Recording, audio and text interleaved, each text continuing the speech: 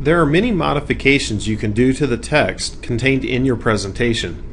This video highlights some of the changes that can be made, but does not cover all available options. One of the first things you'll want to do is place your text where you want it on your layout.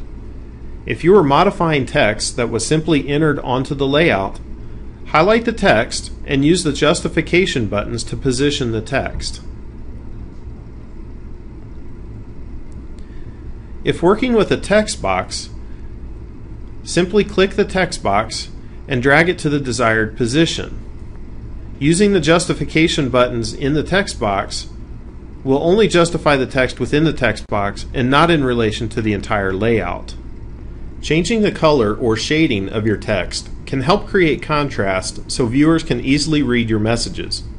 To change the color of your text, click on the Home tab at the top of the screen, highlight the desired text or select the text box, then click the font color drop-down arrow. If you have a full color display, you'll see several colors available, but you can click on more colors to choose from a larger color palette or even enter the RGB value of a specific color. For monochrome displays or displays that only have one color of LED, you should see several different shades that you can choose from. Using different shades can also give you the contrast necessary for highly visible messages. A final font editing option you may choose to use is changing the font size and/or style.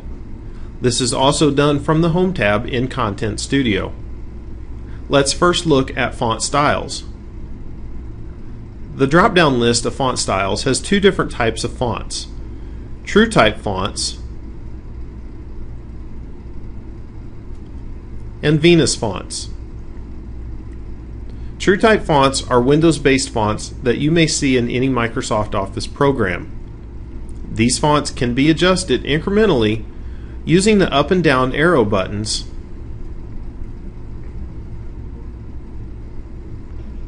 Venus fonts are fonts that were created specifically for Venus 1500 software and Daktronics displays. Venus fonts have fixed sizes associated with them and can be identified by the number at the end next to the font name.